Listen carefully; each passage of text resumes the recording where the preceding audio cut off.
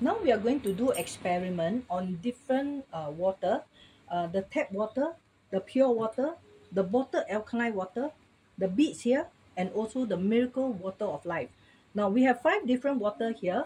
Now we are going to test whether each of these water has energy.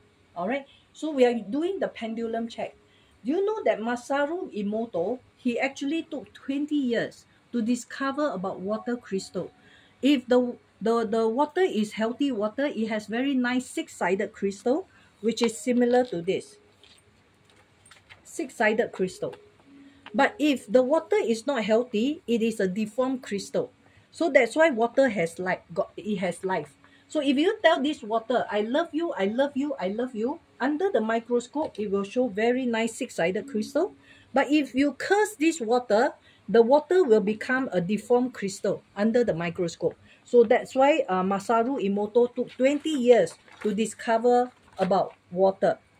Now, how do we know that water has energy? We are going to put some tap water here. And we are going to put some pure water here. Okay.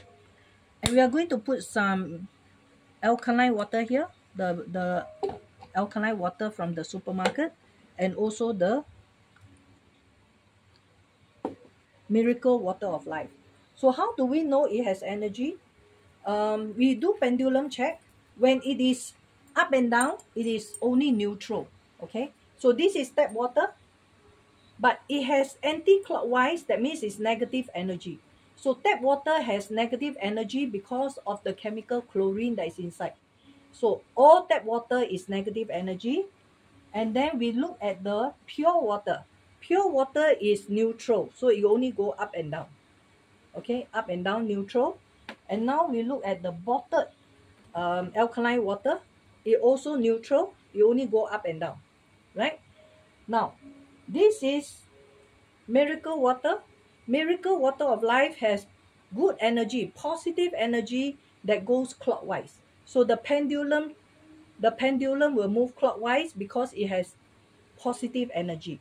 So what you want to drink is positive energy water. Now, this tap water is negative energy, right? But if I put this water into the beads here, it will convert it into positive energy clockwise.